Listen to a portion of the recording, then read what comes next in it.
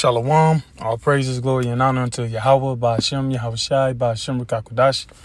Double honors unto the apostles and the elders of Great Millstone that were will through the scriptures. Peace to the 144,000 and the rest of the hopeful elect. I'm the brother Kaya from GMS Indianapolis.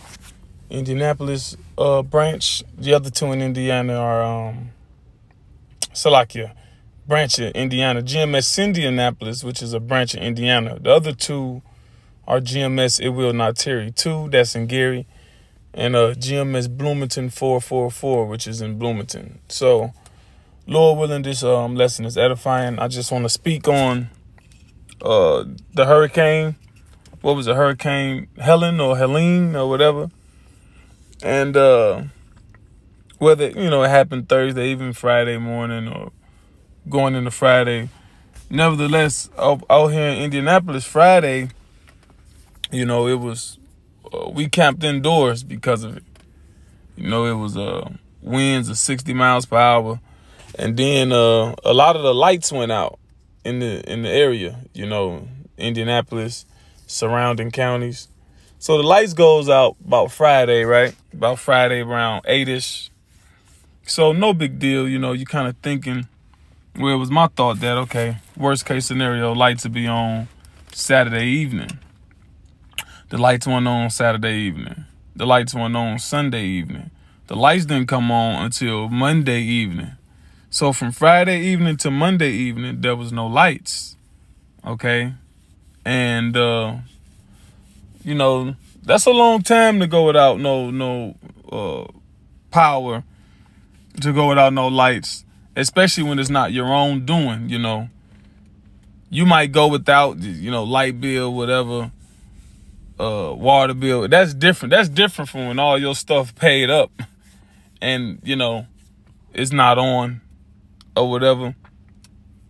But, yeah, just going back to it, it was just like, when them lights go out, you got to have a generator, right? Then if you ain't got a generator, what? You got to have candles. You got to have flashlights, batteries, all right? Yeah, ice, coolers. Make sure your food don't go bad, all right? Things go bump in the night. Things go dark in the night. So the criminal element is heightened, And the times that we coming in where famine, because look, the scripture speaks about famine. All right, famine is in the scriptures 104 times. All right, let's see. Let's get some scriptures on it. Now, the famine is a lack of not only just food and water, just look at it as resources in general. All right? Let me see. Let's look up famine in the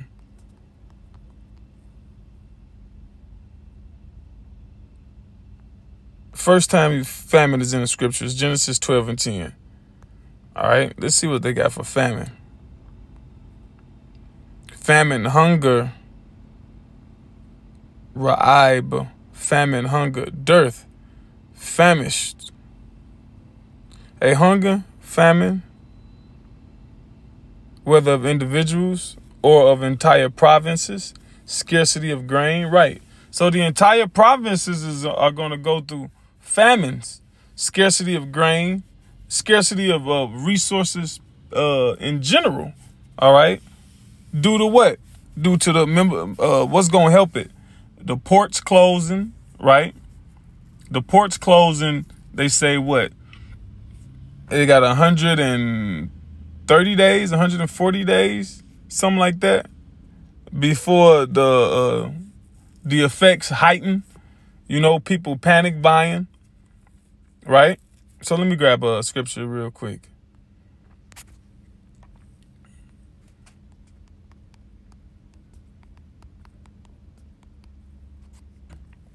Second Ezra 15 and 18. It says, I'm going to start at 14. It says, woe to the world and them that dwell therein, for the sword and their destruction draweth nigh. Draweth nigh means it's getting closer. So these things that's happening in the earth are leading up to something even more major. All right. Jacob's trouble. All right. Which will be a time that the earth have never seen before. That's what we're leading up to, where it's going to be complete and total pandemonium. The lights out was a precursor. And how ironic, right? I was musing about this before I did this lesson, that it was the hurricane was called, or tornado, whatever it's called, I forget. It's called Helen or Helene. And that's what we were at one point. Helen. We were Hellenized. To be Hellenized means to be what? To come under the Greek customs, the Greek fashion. All right, Greek language. That's how our people became Gentiles. They disregarded the laws of our fathers and they adopted the customs of the heathen. You could read about that in the Maccabees. And through process of time, throughout the generations, we utterly forgot who we were. Utterly. You know?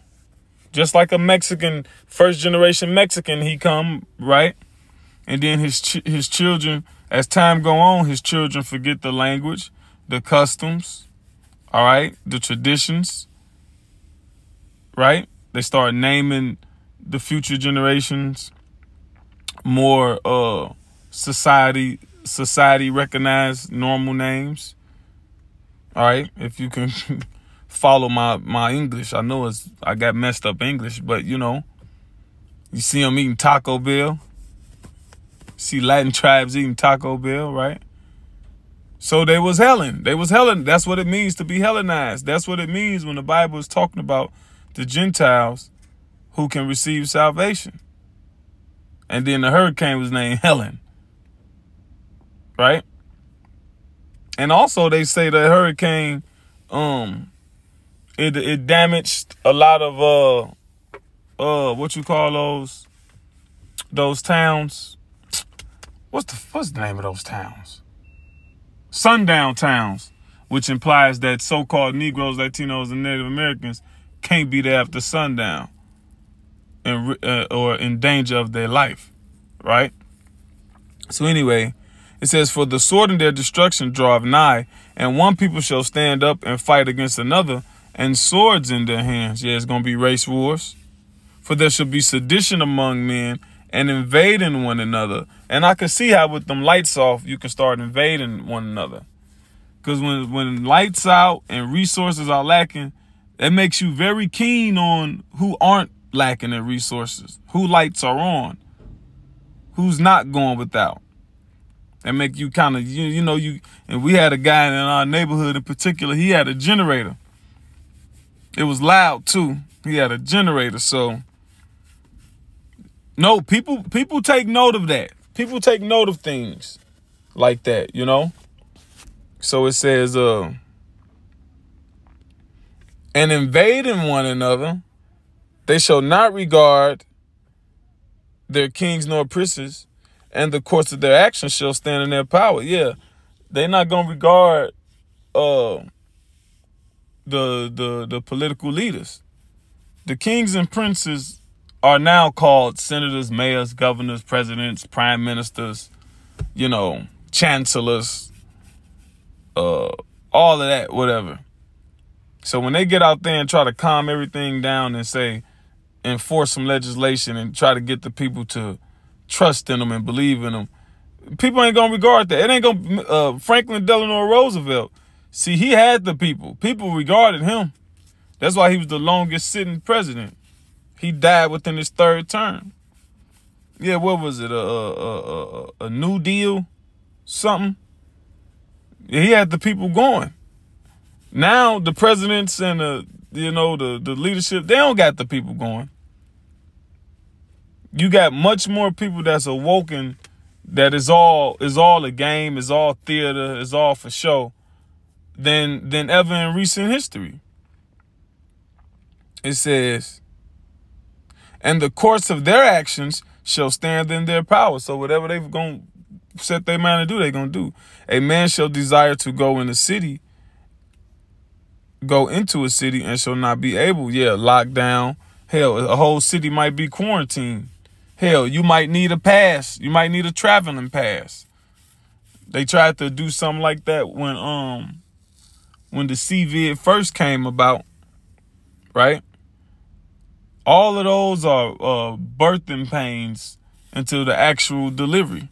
See, the Bible used an example, an analogy, that all of these things are contractions, using the analogy of a woman giving birth. Those contractions precede the birth, but those contractions, what are these things that's happening, that's building up to the climax? So those lights out was and they was out, let me see, Friday, Saturday, Saturday, Sunday, Sunday, Monday. They was out a full 3 days, a full 72 hours plus. And wasn't no one expecting that. I wasn't expecting it, you know. It says, for because of their pride, the city shall be troubled. The houses shall be destroyed, and men shall be afraid. A man shall have no pity upon his neighbor, but shall destroy their houses with the sword. Yeah, he ain't going to remember the time that you gave him a boost. He was almost late to work. You took him. He got the wrong mail. He delivered you the wrong package, you know. You ordered something from Amazon and came to their house and they delivered you. No, it's going to be the opposite of that. But shall destroy their houses with the sword and spoil their goods because of the lack of bread and for great tribulation. Right. It's going to be every man for himself. And they're going to see you got something that they need, and all morality, emotion, that's going to go out the window. So with that, Lord willing, this was the edifying lesson to hopefully elect. All praises, glory, and honor to Yahweh, Ba'ashem Yahushai, Ba'ashem Kakudash, Shalom.